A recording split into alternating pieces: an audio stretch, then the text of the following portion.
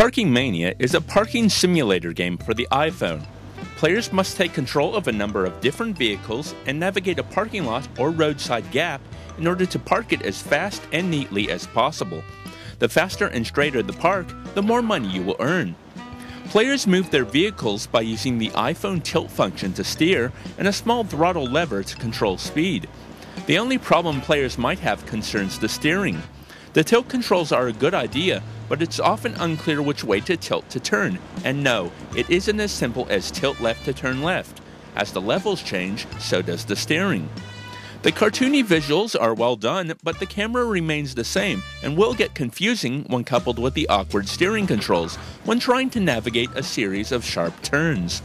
The game's sound is decent, but players may want to use their iPod instead of the odd xylophone-filled jazz music. The game features one main mode, and after finishing the 40 levels, players must try to beat their old scores to get a leaderboard ranking. Parking Mania is a solid attempt at a relatively new genre of games. The only problem here is that the steering and fixed camera angles make gameplay an infuriating experience.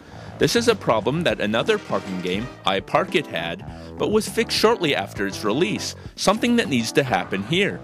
So if you want to try your hand at a car parking game, you might want to try a different title. This has been Dave with AppSpy.com. We review, you decide.